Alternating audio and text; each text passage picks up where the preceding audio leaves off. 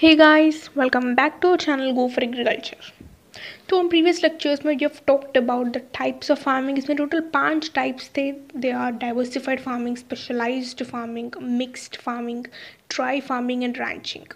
सो ये types of farming का basically main objective है टू मैक्सिमाइज द प्रॉफिट. सो इसमें टोटल 5 टाइप्स थे, है ना. So the farmer he have to choose which farming so that उसको मैक्सिमम प्रॉफिट मिले. जैसे लाइफ स्टॉक प्रोडक्शन और क्रॉप प्रोडक्शन कॉम्बिनेशन, या क्रॉप प्रोडक्शन में कम्प्लीमेंट्री का कॉम्बिनेशन, या if you have to use the ranching या dry farming. So it's all up to the farmer. ये टाइप्स ऑफ फार्मिंग. ओके, लेकिन आज इस लेक्चर में we will see the systems of farming. So types of farming तो basically crop production और maximum profit का relation है, लेकिन systems of farming it is like who will take the chance to grow the crops. जैसे government या individual farmer या the corporate और the 2 or more farmers. सो इस systems of farming we will see there are many systems of farming. सो इसको हम एक एक करके देखेंगे. सो चलो अब शुरू करते हैं.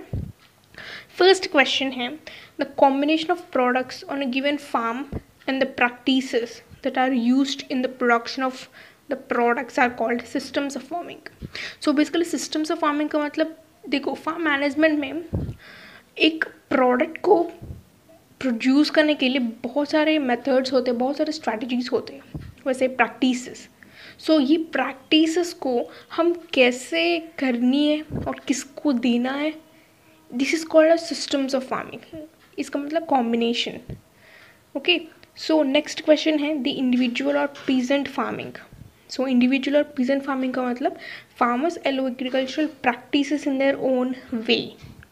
ठीक है. सो इस केस में farmers they are the managers. Okay, farmers follow agricultural practices in their own way and farmer himself is the manager of the farm and entire family helps in decision making. सो इस case में farmer ही manager है और इसका main objective है to meet his family needs. सो ये है इसका first main objective, और इसके बाद ही टू मार्केट हिज प्रोडक्ट. इसलिए we will call this farming as individual और पीजेंट फार्मिंग. इसमें बस फार्मर का ही मेन रोल होगा और इसका family in the decision making. Next है the farmer where the main objective is to maximise the profit through the use of improved technologies is called capitalistic farming. Okay, so capitalistic farming एक important cheese of factor production है. सो इसमें capital involve है. सो her farm management में capital is more important. और ये capitalistic farming का main objective होगा to maximise the profit. क्यों? क्योंकि इसमें कैपिटलिस्ट जो है, capitalist the people. Okay, so the capitalist इसका मेन रोल होगा to use the improved technologies. अगर एक फार्म में improved technologies are being used, इसका बेसिक मतलब है it should be a big farm. It's not a small farm. Farm का area होगा huge. So in that case only we can use the improved technologies. ठीक है. और in that case only the capitalist will be there to maximize the profit. इसको हम capitalistic farming कहते हैं. So basically ये कैपिटलिस्टिक फार्मिंग अमेरिका और Britain they are applied there. अगर मैं इंडिया के बारे में बात करें, so it is restricted to T and coffee and rubber gardens. सो ये टी, कॉफ़ी और रबर गार्डन्स का production it takes place in a huge area. So huge area में हो रहा है, मतलब मैक्सिमम प्रॉफिट चाहिए, इसलिए दे यूज द इम्प्रूव्ड टेक्नोलॉजी. इसमें कैपिटल का मेन रोल होगा. So this farming is called as capitalistic farming. Okay, next the farming where which are managed by the government and agricultural workers. इसमें government का main role होगा, इसलिए हम इसको state farming कहते हैं. लेकिन फार्मर का क्या रोल होगा? इसमें the owner will be the government. Okay, the farm will be managed by the government. लेकिन इस केस में एग्रीकल्चरल वर्कर्स का रोल होगा टू प्रोड्यूस द क्रॉप्स और to do the farm management practices. सो ये फार्म मैनेजमेंट प्रैक्टिसेस करने से they will get the wages, they will get there salary, monthly salary. इसका मतलब गवर्नमेंट के under these agricultural workers will be there. इसलिए these farms are called state farming. Okay, सो ये state farming का main objective होगा to maximise the profit.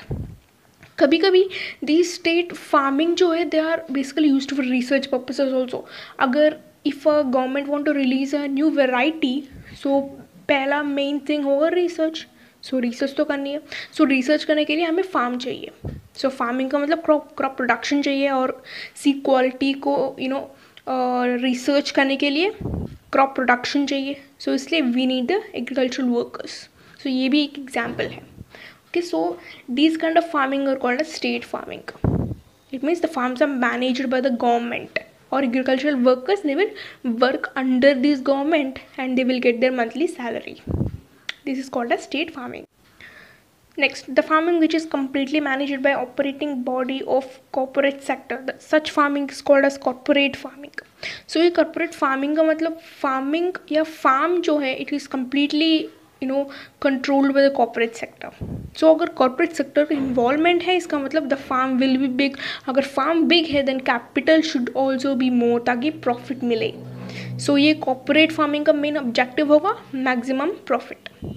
Next is the farming where two or more than two farmers carry out the agricultural operations jointly by pooling their agricultural resources is called as joint farming. So ये joint farming में two or more than two farmers का involvement होगा, और ये two or more than two farmers they will pool the resources. यहाँ पे pooling of resources का मतलब combining the resources. For example मान लो दो farmers है और ये दो farmers they want to do the work combinedly. So इन दोनों कंबाइन वर्क करने के लिए they have to combine there resources. उन लोगों के पास इक्विपमेंट्स या सीड्स या फर्टिलाइजर्स जो है they have to combine them and they have to use them. So it's called as pooling of resources. Pooling का मतलब कॉम्बिनेशन या grouping of resources. Okay, so if these two or more than two farmers if they combine their resources, so at last में agricultural produce जो है they will divide it among them ताकि दोनों को mutual profit मिले. सो इसको हम joint farming कहते हैं. Means the farmers they will come together, they will combine there resources and they will do the farming. So farming करने के बाद एंड प्रोडक्ट जो है it will be mutually divided between them. इसको हम joint farming कहते हैं. Next is the farming where the ownership of agricultural assets is invested to the society but not to the individual farmer. Such farming is called as collective farming. So collective farming में ownership means जैसे agricultural assets जो है okay, so इसका ownership जो है it is invested to the society लेकिन not to the individual farmer. इस case में group of farmers they will work together. ठीक है, इस केस में group of farmers they will work. सो उस ग्रुप में मेंबर्स जो है दे विल वर्क टुगेदर, लेकिन the farm is basically managed by an elected committee. सी इस केस में ग्रुप ऑफ फार्मर्स होंगे लेकिन वो ग्रुप को रन करने के लिए एक इलेक्टेड कमिटी चाहिए या एक लीडर चाहिए. सो दिस लीडर को हम elected committee it will elect them, it will select them. Basically government also will be involved. Okay, so these kind of collective farmings that takes place in Russia, China. Okay, so once again I'm telling collective farming का मतलब it is a farming where the ownership of the particular agricultural assets is invested in the society. इस case में work जो है it is not done by single farmer, it is done by the members of the society. Society में बहुत सारे members होंगे. So this ownership is given to the members of the society so that they can produce the crops. लेकिन the member who runs या who is the leader of that society will be elected by the government. Okay, so this kind of इसको हम collective farming कहते हैं. Next, the farmers pool the land, labor and capital on a voluntary basis and perform the farming operations together to get mutual benefits. So such farming is called as cooperative farming. Cooperative, see, cooperate मतलब coming together voluntarily. इस case में voluntarily they will come together. So इस case में farmers या जो members होंगे they will combine all their resources जैसे land, labor, capital, everything on the voluntary basis. So voluntary basis का मतलब who want to enter into this society they will come, means इसका मर्जी है. Okay, so they will come together and they will perform the farming operations together. So इस case में leader ऐसे कोई नहीं होंगे. There will be no leader. Society में ग्रुप ऑफ मेंबर्स जो है they will do everything together. इस केस में म्यूचुअल बेनिफिट होगा. ठीक है, इसको हम कॉर्पोरेटिव फार्मिंग कहते हैं. Corporative farming is different, corporate farming is different. Corporate farming में कॉर्पोरेट सेक्टर इज इन्वॉल्व. इसका मतलब इसमें ह्यूज फार्म्स होंगे and at the same time maximum profit इसका मेन ऑब्जेक्टिव है. लेकिन कोऑपरेटिव फार्मिंग का मतलब मेंबर्स जो है मीन्स द फार्मर्स जो है they will come together voluntarily and they will combine all their resources and they will perform the farming operations to get the mutual benefit. इसको हम cooperative farming कहते हैं.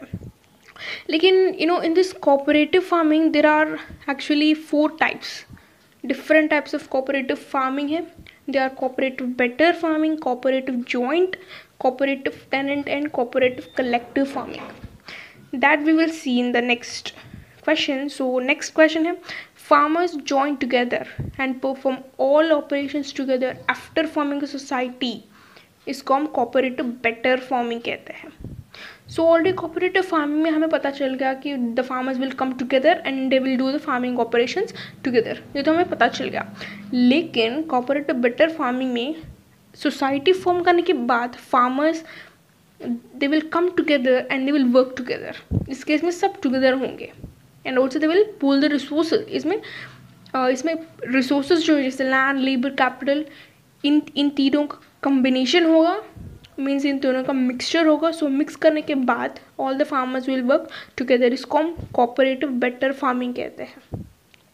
नेक्स्ट है cooperative joint farming. इसका मतलब members pool their land लेकिन while retaining its individual ownership and perform agricultural operations jointly.